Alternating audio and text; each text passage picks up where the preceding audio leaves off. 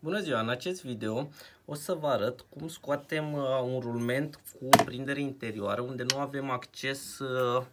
Deci uitați cum este acesta. Vedeți, trebuie să-l scoatem, trebuie să-l prindem din interior, să-l scoatem. În spatele lui este capacul, deci nu avem cum să batem de pe partea cealaltă. Da? Și pentru a-l scoate o să vă arăt cum improvizăm o presă. Ok? Deci acesta este un coneșpan. Da? Se folosește în construcții. Ideea este în felul următor. Acesta este rulmentul cel nou, de trebuie să-l schimbăm. Ideea este în felul următor. Vom pune acest coneșpan. Când vom strânge, se va umfla pe rulment, iar apoi vom veni cu o bucșă peste, iar în momentul în care strângem, ar trebui ca să tragă rulmentul afară. Acest lucru o să-l facem direct pe ATV, să vedeți. Deci am făcut aici, i-am făcut două laturi drepte pentru a putea ține cu o cheie sau cu moxul și să ținem contră, iar cu o cheie de 17 în cazul nostru o să înfiletăm această piuliță. Ok, acum vom încerca să facem ceea ce am vorbit pe ATV. Deci introducem coneșpanul. Da. Înfiletăm prima oară pentru a se strânge pe rulment.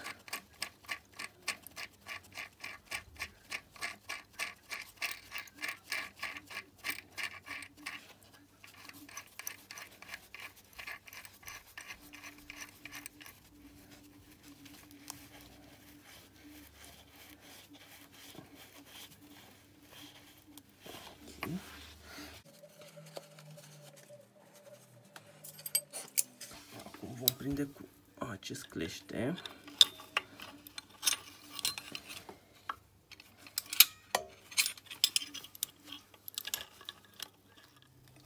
Ok. Ținem cu cleștele și acum vom înfileta piulița.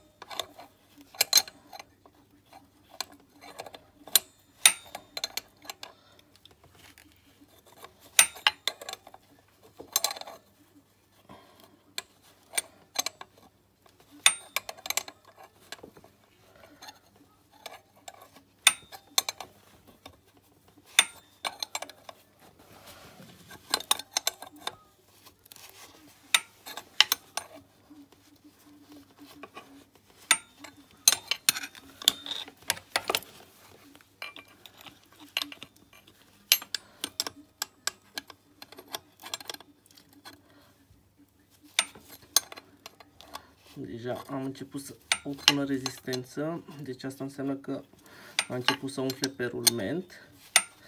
Strângem la maxim cât puteți.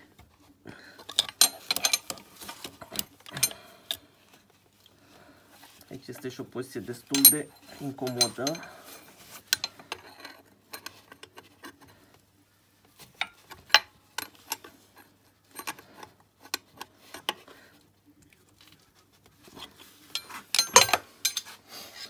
Ok, suficient. Acum venim cu bucșa. O altă variantă este să facem, acesta fiind un șurub mai lung, să punem între cele două margini o tablă sau ceva mai gros și la fel să forțăm, dar fiind buza destul de subțire, riscăm să spargem. Deci e mai bine venim cu bucșa aceea să o punem pe carter direct, acesta este mult mai rezistent. Ok, după ce l-am fixat o să venim cu bucșa, să punem și două șeibi, așa, apoi piulița.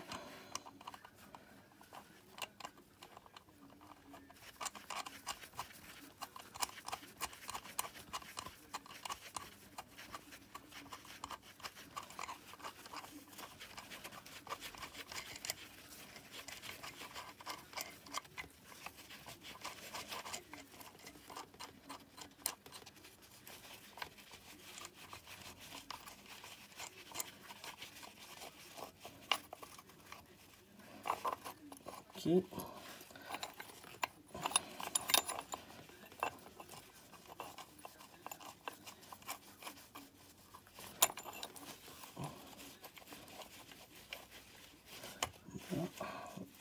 L-am adus pe poziție.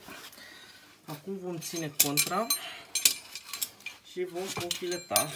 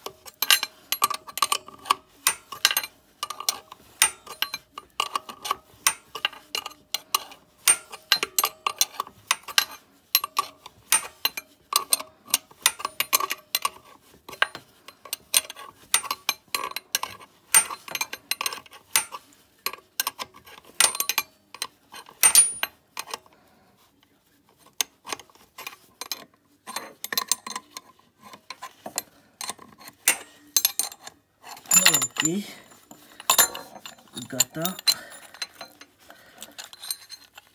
Uitați cum arată. Deci coneșpanul a intrat și a umflat pe interiorul rulmentului și apoi presa aceasta l-a tras în exterior. Acum vom curăța bine locul și vom presa rulmentul nou. La fel am făcut și aici.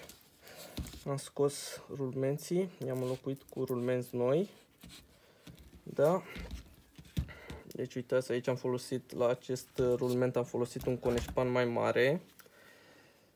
Așa, haideți să vă arăt și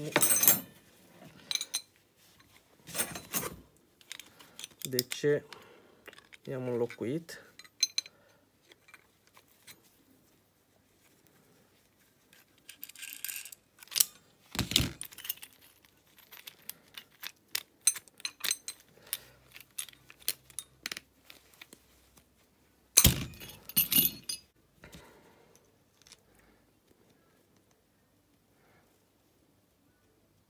Nu știu dacă auziți. Deci avea un joc foarte mare axul. La fel și pe rulmentul acesta mic.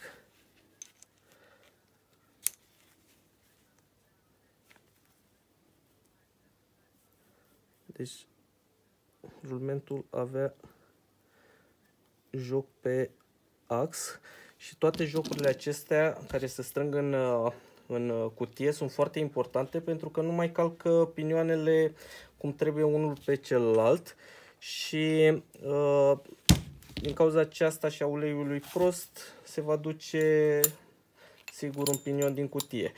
Dacă tot ați desfăcut, rulmenții nu sunt foarte scumpi, de asemenea folosiți rulmenți de calitate, să nu folosiți rulmenții slab calitativi, rulmenți chinezești, pentru că nu este ușor să desfaci, mai mare este munca decât prețul unui rulment. Acesta chiar se vede că era, deci schimbase culoarea din cauza că a frecat fier pe fier și probabil la fel are joc foarte mare.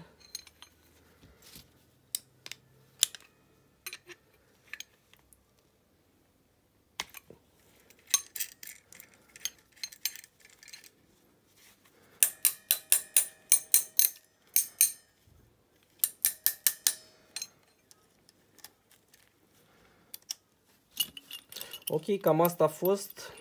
Vă mulțumim pentru vizionare și nu uitați să dați like și abonare.